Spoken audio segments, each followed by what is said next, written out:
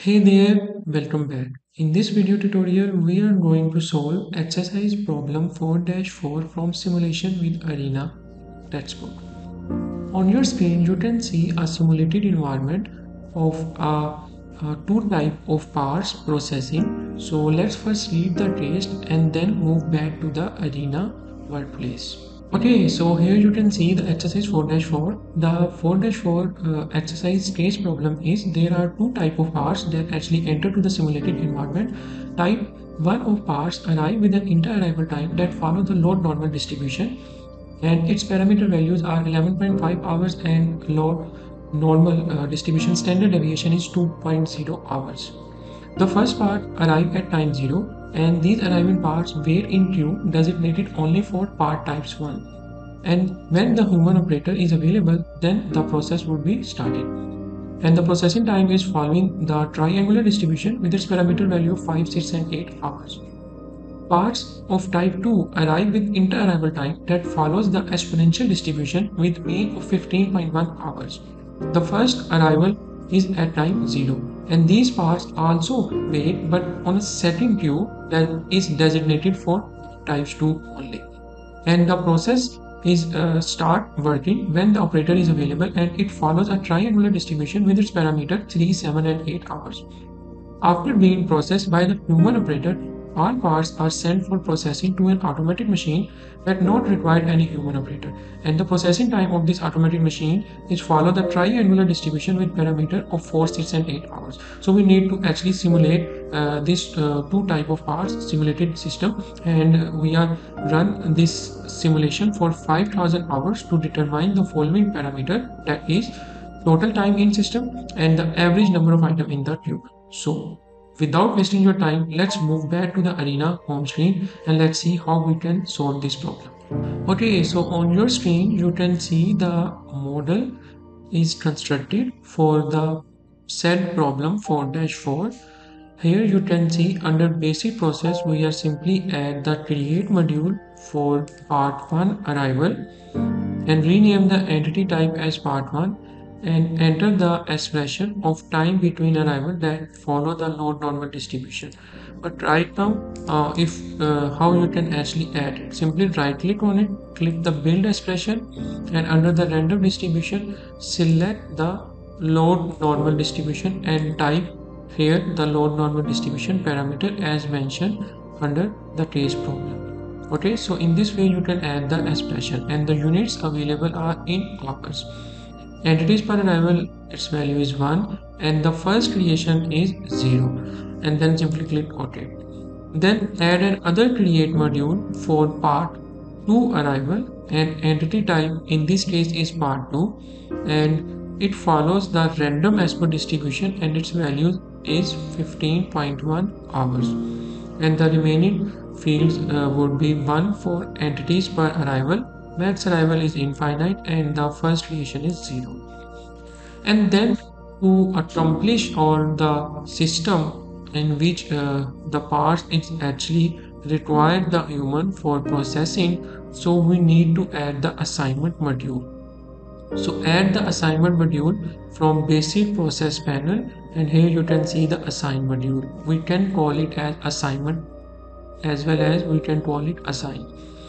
So rename it the module name as assign part 1 start time, and here I'm gonna type the for adding the attribute in this case using the assign module. So the type of my assignment is attribute and the name of attribute is start time. So simply type from your keyboard that is start time, and under this attribute name here you need to mention the global variable that is t now, that is available in Arena library already. Then again click OK.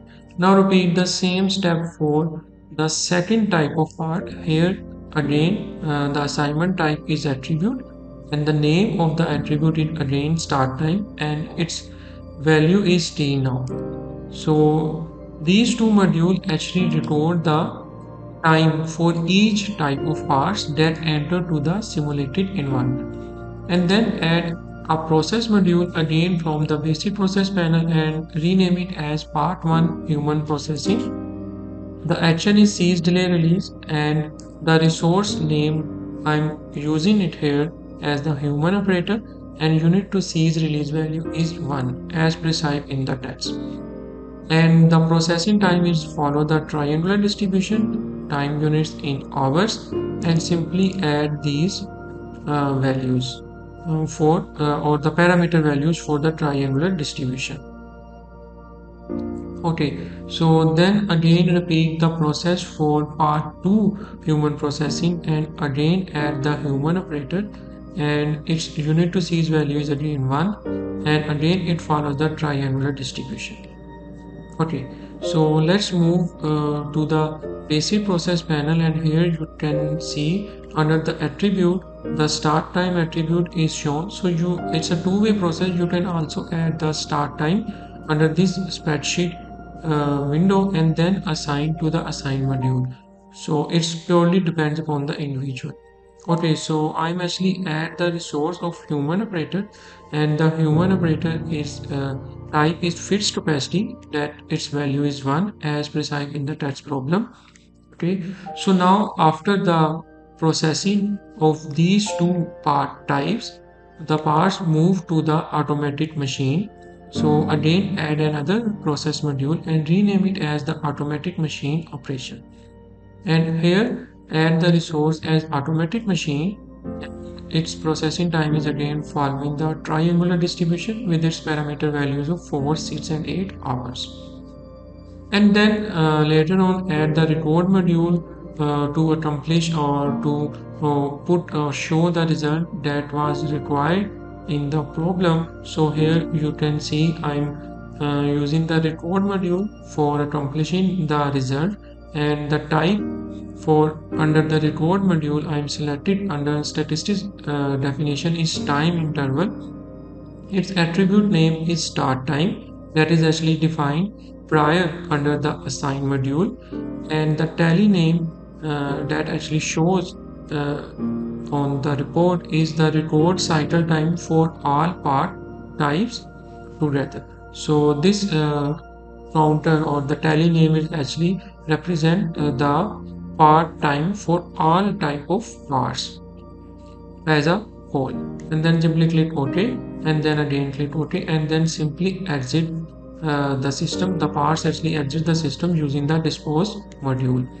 Okay, so here under the resource spreadsheet you can see the human operator and automatic machine is added. That was add these three process module, and the capacity of these two operator is 1 okay, so we have actually only one resource for the human processing that is available for processing these two type of parts, okay, as prescribed in the text problem. And under the queue you can see we have the queue configuration for these two type of parts separately. So here you can see part 1 human processing and part 2 processing queue, and then automatic machine operation dot queue. And under the entity I'm using to simulate the entities as a picture dot red ball for part 1 and picture dot green ball for part 2. Okay, so this is the animation of the model. So how we can build it? Simply you need to move the queue from here to there. So this would be added using these draw module, and if you want to learn how we can simulate or add animation under Arena, you can check out my simulation with Arena learning playlist. Links added in description below. Okay, so here you can see the part 1 human processing queue that is simply added using the text string again here and there as well. So how we can add the resource animation? For adding the resource animation you need to move to this animate toolbar, and here when you click this resource you are jump to the Arena resource library. Here in this way you can add the resource.